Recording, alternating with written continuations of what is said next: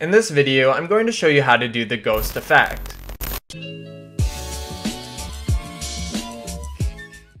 To begin, I just added a video clip to my timeline.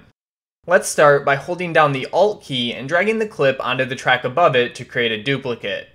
Then move your duplicated track slightly to the right to offset it from the original.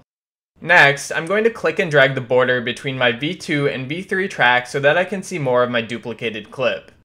Before we continue, click on the wrench button and make sure that you have Show Video Keyframes checked. Now we're going to create our ghosting effect by adjusting the clip's opacity over time with the help of the pen tool. So go ahead and select the pen tool. On your duplicated clip, click and drag the line to the bottom or top of your clip to create your first keyframe. A little further down, drag the line to create a second keyframe. Repeat this process for the rest of your clip to create a diagonal pattern of keyframes. If you want your ghosting effect to be slower, space your keyframes further away. If you want the effect to be faster, place them closer together. Alright, and now when I play this back, we have a nice looking ghosting effect in Premiere. Okay, that's all for now. Thanks for watching and see you next time.